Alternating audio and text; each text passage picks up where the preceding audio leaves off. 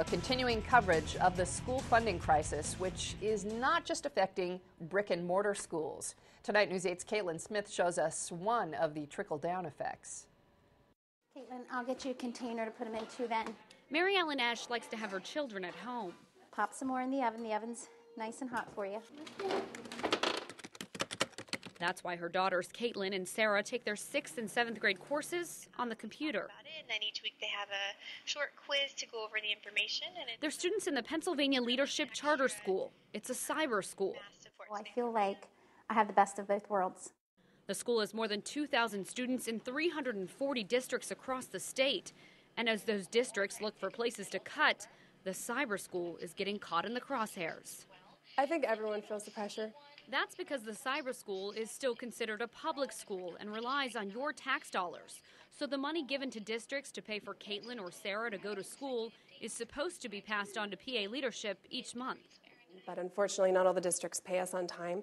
There is currently no penalty for them not paying us on time, so approximately 50% of the districts never pay us. It's going to be 80.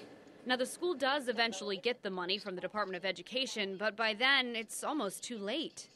That's frustrating. It's forcing the cyber school to go to the companies that provide its books, headsets, even computers, and ask if they can delay paying them. And the situation may be about to get even worse. If we are seeing a cut in their funding and they don't know where the other funding is going to come from, it's not going to be high on their priority list to pay cyber charter schools on time. I don't think that's fair. I don't think it's right. Mary Ellen wants her tax dollars paying for her daughter's education, but the cyber school says a discussion with the district is no use.